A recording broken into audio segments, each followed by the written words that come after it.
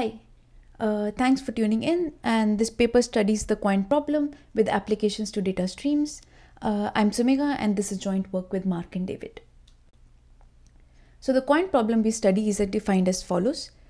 Given a stream of n identically and independently drawn uniformly random bits, that is, each bit is 1 with probability half and minus 1 with probability half, then a streaming algorithm needs to output the majority of these bits, and it needs to be correct with high probability over the input distribution, which in this case is the uniform distribution.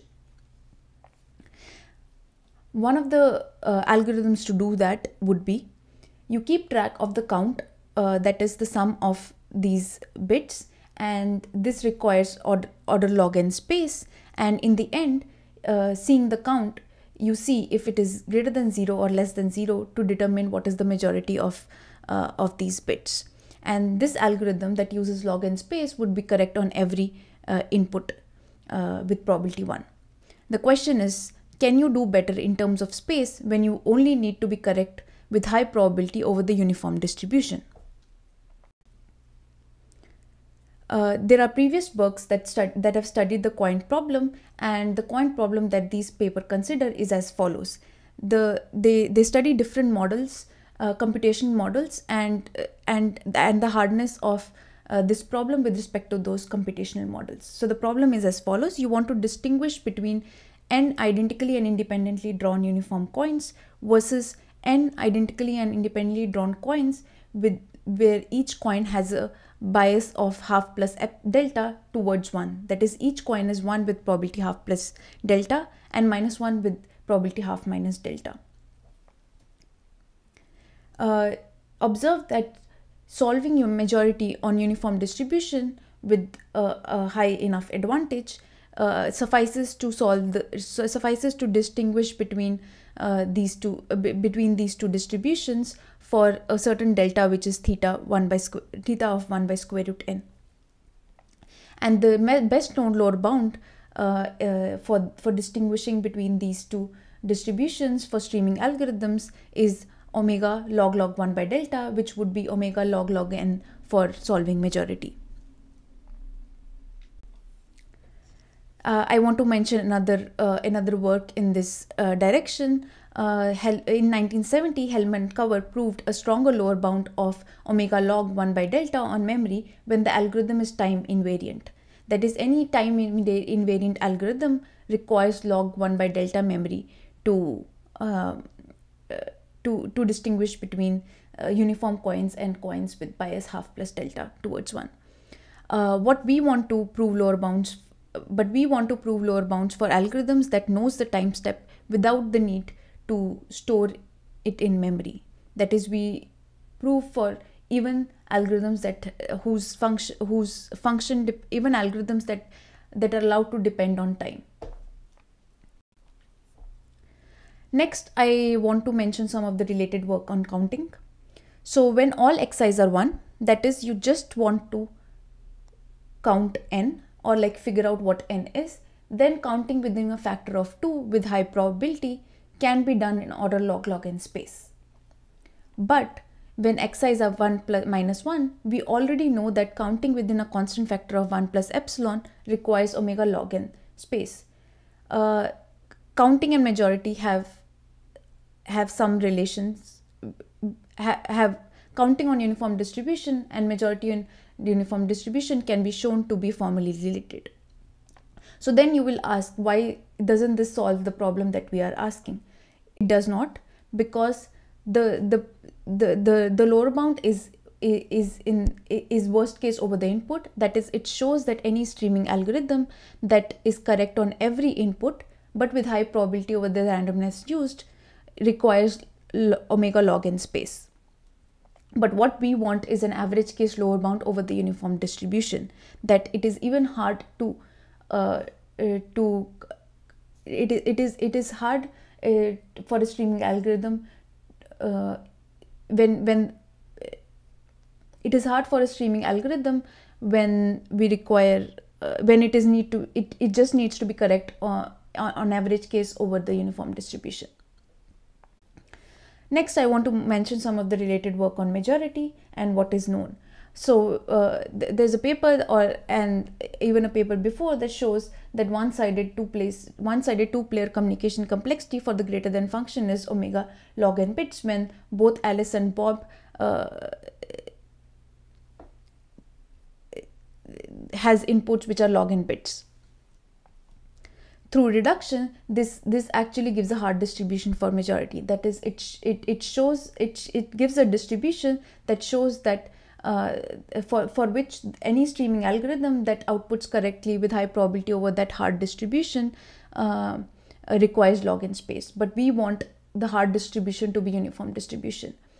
All I want to say on this slide is that two-player communication complexity tools would not be useful for proving lower bounds against uniform distribution because there is a constant communication protocol for solving majority over uniform distribution. So Alice contains n by 2 input bits and Bob contains n by 2 input bits, and in the end Bob needs to output the majority of all the bits. So what Alice can do is it just sends a constant c such that her input is within plus minus epsilon of c square root n. And this would be the case with high probability over the uniform distribution, and thus you use there's a constant communication protocol for solving majority over the uniform distribution, and we wouldn't be able to prove omega log n space lower bounds using two-player communication complexity. So what we prove is as follows. We actually prove that the majority is still hard on uniform distribution.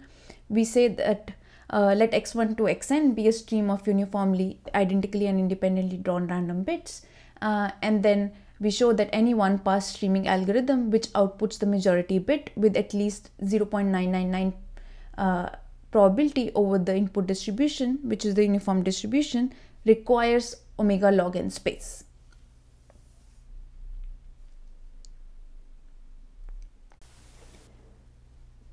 To prove our result, we considered an n-party communication model defined as follows. So Pi, the ith party, receives the ith input bit. Communication is only allowed from the ith party to the I plus 1 party. And we only consider communication protocols that are one shot. That is, the first party sends a message to the second party then sends the message to the third party, and so on. And the last party, which is the Pn, needs to output the majority bit. So it is easy to see that any streaming algorithm M can be simulated by such an n-party communication protocol. Pi just sends the memory state Mi after reading I in bits as the ith message to Pi plus 1. Note that getting the message Mi minus 1 from Pi minus 1 and knowing the ith input bit, it is able to compute the message Mi, and thus it is a valid communication protocol. Next, we define a new notion of information cost for such n-party communication protocols, and such a notion is appropriate for proving strong lower bounds for streaming algorithms. Before that, I want to go through the notation of mutual information, where A colon B given C represents the mutual information between A and B, random variables A and B conditioned on the variable C. So the new notion of information cost for n-party one-way communication protocols M is defined as follows. We will, for the rest of the talk, we will interchangeably use M to represent the n-party one-way communication protocol or the streaming algorithm. So the information cost is the sum over I equal to 1 to n and j from 1 to I, the mutual information between Mi and xj conditional on mj minus 1. Here Mi is the memory state after reading I input bits, xj is the jth input, and mj minus 1 is the memory state just before reading the jth input bit, which is xj. To define any information cost, we need to define the distributions over which these mutual informations are defined. So here x is drawn from uniform distribution over -1, 1 to n, and mi is the random variable denoting the memory state at the ith time step, and is dictated by the randomness used by the streaming algorithm and the input distribution. So to give a bit of more intuition for the new notion of information cost, let's look at what could be other definitions of information cost. A more intuitive definition of information cost would be as follows, where you sum over the time steps and look at the mutual information between the memory state and the input string until that time step. That is, how much information does this memory state mi has about the input till the ith time step. We observe that this way of defining mutual information cost is less than equal to the information cost that we defined on the last page for when x is drawn from a uniform distribution and for streaming algorithms that only use private randomness. So this means that it is possible that the information cost that we defined on the previous page will give us stronger lower bounds for memory lower bounds for streaming algorithms, and in fact we prove that there is a separation between the definitions of information cost when the protocol is allowed private randomness. That is, at each time step the ith party can use its private randomness to dictate the next message. Okay, so our main theorem is actually a variance information trade-off, and we prove that for any epsilon there exists a delta such that if the information cost of the streaming algorithm m is less than equal to delta n log n, then the expected variance of the sum of the input bits conditioned on the output of this streaming algorithm is greater than equal to 1 minus epsilon times n, which is very close to the maximum variance possible. So this means that if the information cost of the protocol, so intuitively this means that if the information cost of the streaming algorithm is small, then this streaming algorithm cannot approximate the count very well. Okay, now we have the information variance trade-off, and this proves our result regarding majority on uniform distribution requiring omega log n space, because we observe that the distribution of the sum of the input bits conditioned on the output of m, which computes majority with 0.99 advantage, has low variance. So using the theorem from previous page, this implies that the information cost of m should be greater than equal to delta n log n. And then we show that this information cost is in fact less than equal to n times r, where r is the message or the memory size of m. And this is true for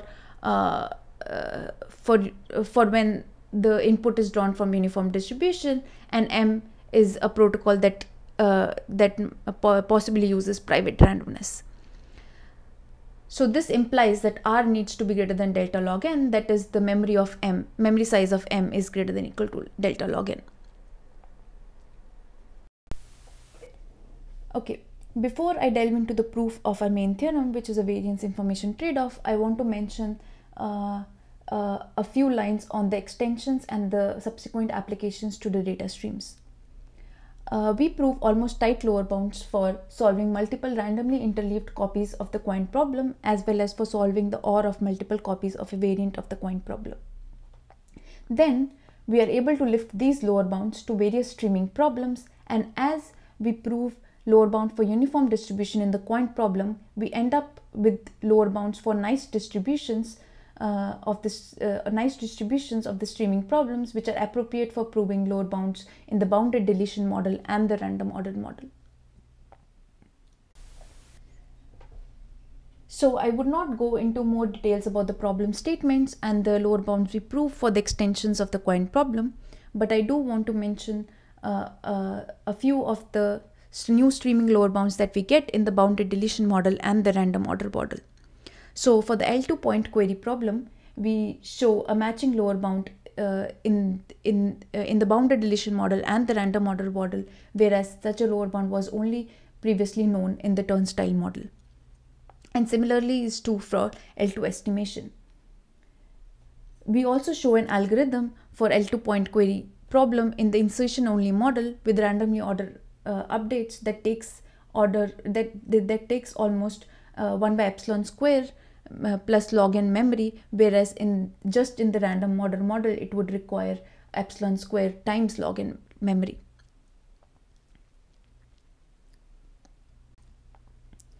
Okay, next I would like to say a few lines about the proof.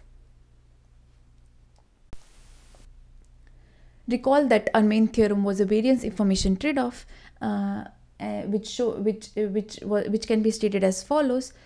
For any epsilon, there exists a delta such that if the information cost of the streaming algorithm M is less than equal to delta n log n, which is equivalent to if the streaming algorithm has less than equal to delta log n memory, then the expected variance of the sum conditioned on the output of the streaming algorithm is greater than equal to 1 minus epsilon times n.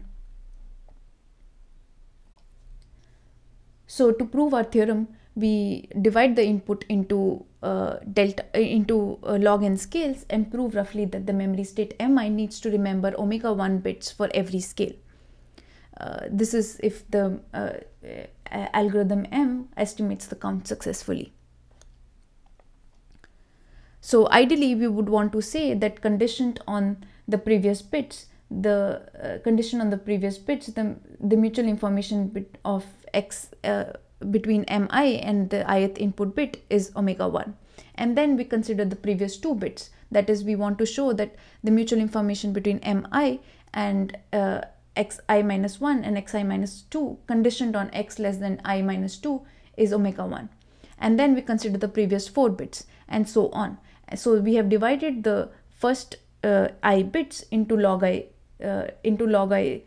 scales, and then we want to show that the mutual information between the memory state Mi and each of these scales conditioned on the previous input bits is omega 1. So we do not prove exactly this, but a variant of this. And to get an intuitive idea, you should why this should be true, you can convince yourself that this statement is true for when Mi just keeps the count of the first I bits, or the sum of the first I bits. So by chain rule, this would prove that the mutual information between Mi and the input string up to ith step is omega log I. And by summing over I equal to 1 to n, we will get the lower bound on the information cost for the protocol M. In fact, we prove that sum I mutual information of Mi with the input string up to ith step is omega n log n for deterministic algorithms. But for randomized algorithms, this isn't true, and we are not able to prove statement like we defined on the last page. So when M is allowed private randomness, that is when at each time step M is allowed to use fresh randomness to dictate the next memory state, then we condition on the memory state Mi minus 1 instead of conditioning on the input bits up to the I minus 1 step. That is, we are able to show a variant of this statement, that is, the mutual information between Mi and Xi conditioned on Mi minus 1 is omega 1, and then you consider the previous 2 bits and previous 4 bits, and while conditioning on the memory state just before reading those bits. And we prove that all these the mutual information between Mi and all these log I scales is omega 1.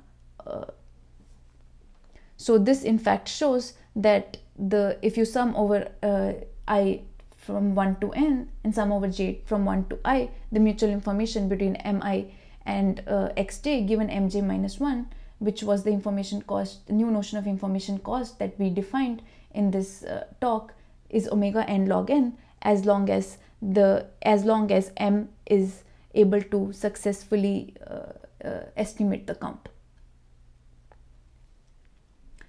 This is all I would say about the proof. Thanks for listening.